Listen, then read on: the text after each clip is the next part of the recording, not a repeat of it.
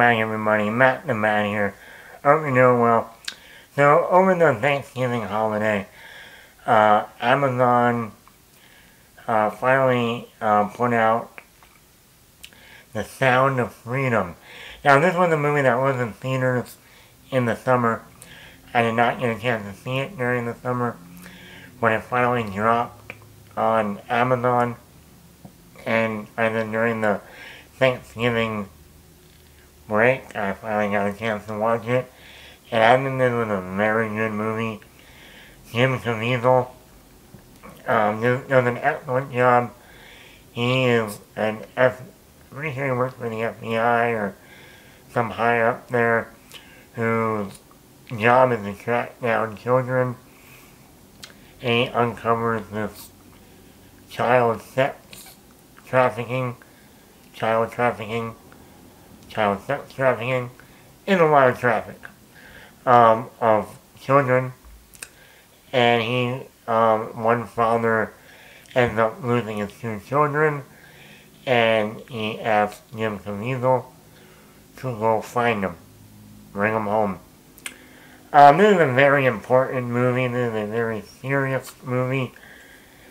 This is not a movie you go back and watch over and over again. But it is a very important film. It's happening in the U.S. more and more nowadays. And I think what they did with the film is very important. They really don't, cast aside anything. They make you, like, this is what's going on.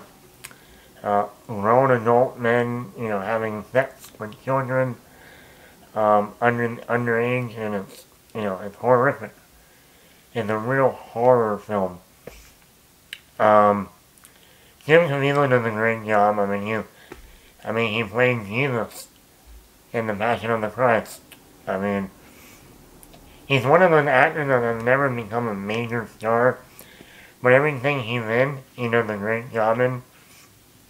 Also, Bill Pope is in this, and one of the awesome guys that helped out Jim Caviezel find these children, specifically two children, a boy and a girl. I like how it's shot. The cinematography is very good. Also, the transition from one scene to another, excellent. Even by the end, we go from Jim Caviezel to the real person that Jim Caviezel is playing. It's based on a true story. And the way they transition from Jim Caviezel to the real person was excellent. I also like this movie was over 2 hours, and I thought, oh man, we've been in the car for 12 hours driving here. We went to dinner late that night. Last thing I want to do is come home and put on over a 2-hour movie, and I was actually very surprised at how fast the film went by. I think my only negative with this movie was, even though it is based on a true story, I think as in terms of a Hollywood film, I think if they actually had one of the children not, and they were never able to find one of the children for the film, I think it would have had an even bigger impact of the overall problem here. So I think that was my main thing. Yes, we still want that hopeful ending, but if you really want to pack a punch and really just hit people in the gut, if Jim Caviezel didn't find one of the children, I think it would have really made more of an impact on the film.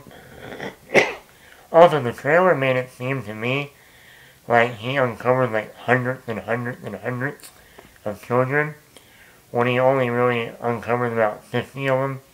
Now, that's still a lot of children.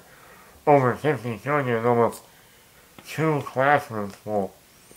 But I thought the trailer made it seem like he, obviously he went back and found more children over time, in the real person. But in terms of the film itself, I was like, oh, he's only going after 2 people, but he just happens to uncover, 40 or 50 more. while the trailer seemed like there was a lot more children. But overall, I think this was a very, very good film. It's a hard film to watch, I'm not going to lie. It's a very impactful film that I hope the Academy does look at come the awards. Not that I'm saying this can get awards attention, but if you want to go for that important film, this is it. 4.5 out of 5. But overall, it was a really good movie. So, did you see The Sound of Freedom? It's on, I think it's on Amazon now. It was in theaters this past summer. Did you get a chance to watch it? If you did, let me know what you thought about it. Matt the Mad here.